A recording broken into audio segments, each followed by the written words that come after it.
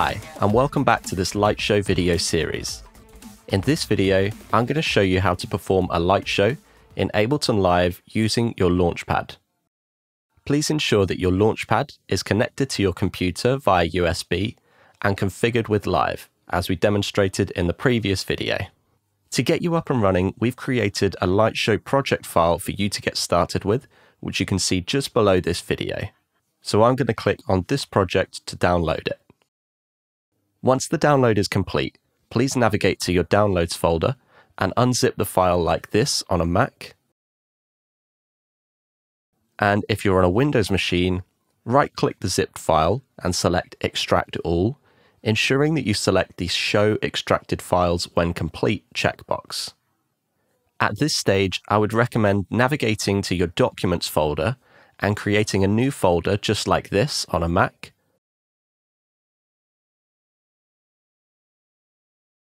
And just like this on a PC.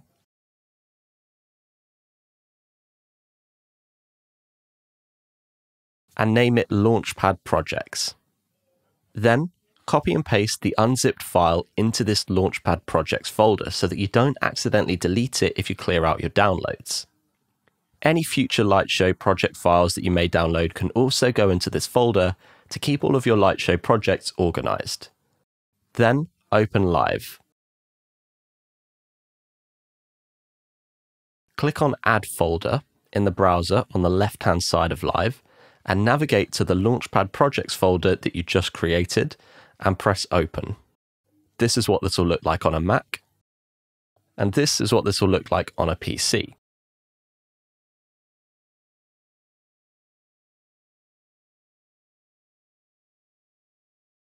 You'll now see the folder available to open in the browser on the left-hand side of Live. Click on this, and then navigate to the .als file and double-click to open the project. This project is now opened up in Live. Before we start playing this light show, let's run through exactly what a light show is. It's the performance of an existing song using the Launchpad, and there are two elements to a light show: the audio and the light effects. The song is split up into small audio clips, and these audio clips can be loaded onto the pads on your Launchpad using a drum rack. Light effects are then created using MIDI tools inside of Live, which can also be loaded onto certain pads of the Launchpad using a MIDI effects rack. Now, in order to begin performing this light show, we need to configure Live to send the incoming and outgoing MIDI to the right places. We need to ensure that the track with the audio samples is receiving MIDI data from the Launchpad, and this means that when we press a pad on the Launchpad, audio files will be triggered.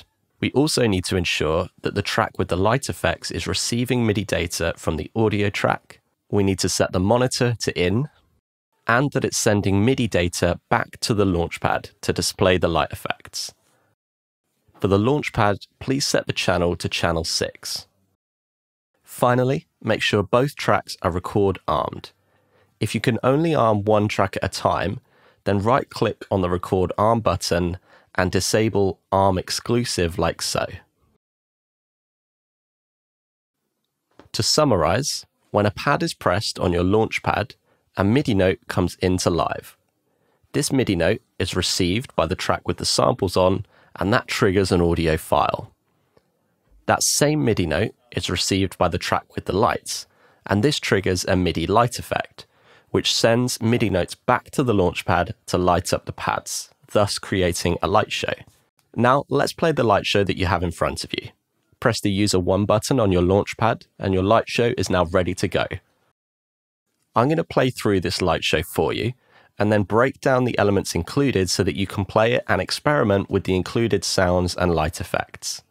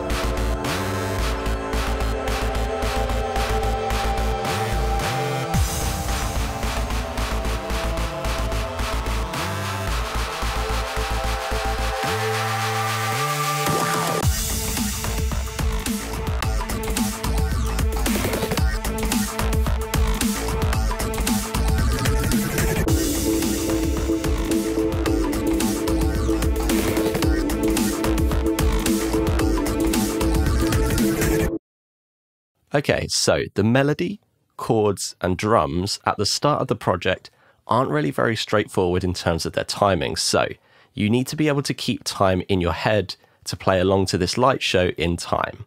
Now, to practice getting an idea of the timing, let's play the drop section and count along 1, 2, 3, 4, and then we can use that timing when playing back the beginning section of the song. 1, 2, 3, 4. 1, 2, 3, 4. Now, I recommend tapping your foot along with the 1, 2, 3, 4 to help you stay in time. 1, 2, 3, 4. 1, 2, 3, 4. Okay, so now that we've got the timing down, let's look at the order that we need to play everything in to play the song back. Firstly, we'll use these 4 pads to play the melody like so. 1, 2, 3, 4. 1, 2, 3, 4. 1, 2, 3, 4. 1, 2, 3, 4.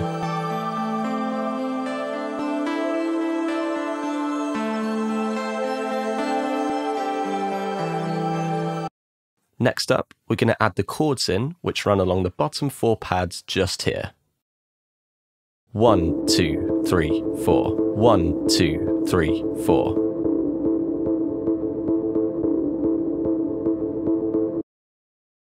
When you've got the hang of that, try playing them together like this.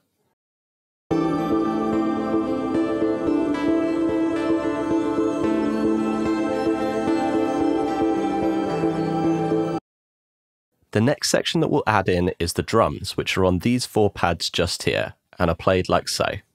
1, 2, 3, 4. 1, 2, 3, 4. 1, 2, 3, 4. 1, 2, 3, 4.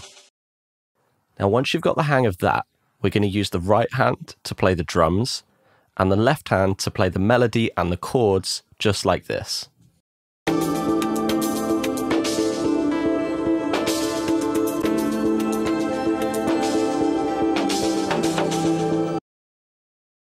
This section of the light show demonstrates how we layer sounds to create a full light show performance.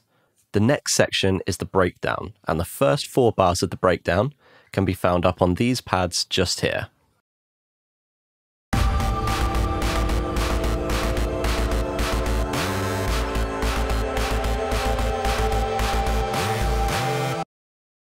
The breakdown is then continued for a further 4 bars on these 4 pads coming down the left here.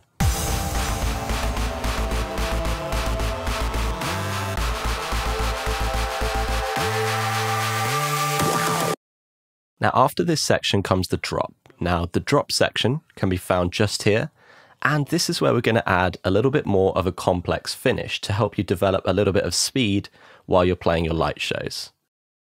The first 3 bars can be played like so.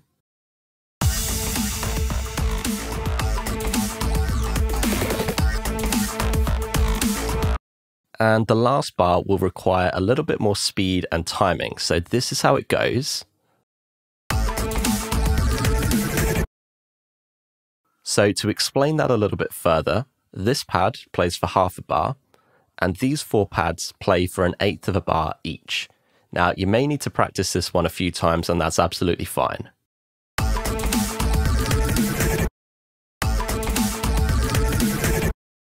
Now, once you've got that down, you can experiment with adding the chords to the drop section like so.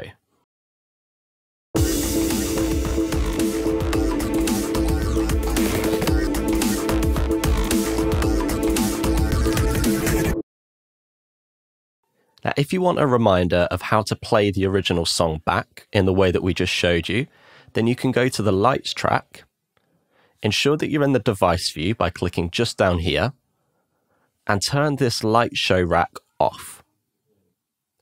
Then, ensure that you're still in the arrangement view by clicking just here, double-click the stop button to make sure you return to the beginning of the track, and then press play, which is spacebar.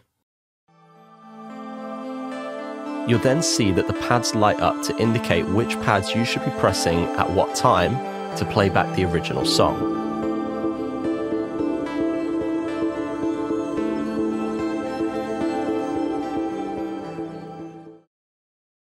When you're ready to play the light show again, turn the light show rack back on and you'll be ready to go.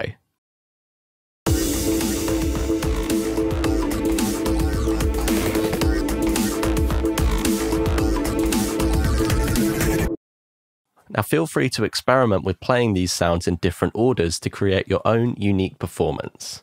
In the next video, we're going to point you towards some additional resources to help you make and perform Launchpad light shows.